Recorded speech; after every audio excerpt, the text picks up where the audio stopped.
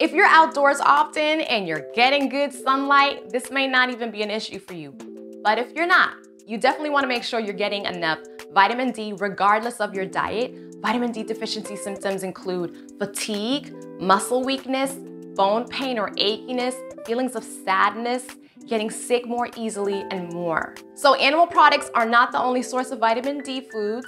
Some mushrooms contain vitamin D. In fact, some commercially sold mushrooms contain higher amounts of vitamin D too, due to intentionally being exposed to high amounts of ultraviolet light that, according to research, can be just as effective as a vitamin D supplement in raising vitamin D levels. Of course, you can also get vitamin D by spending time in the sun, which is my favorite because it triggers your body to produce vitamin D naturally.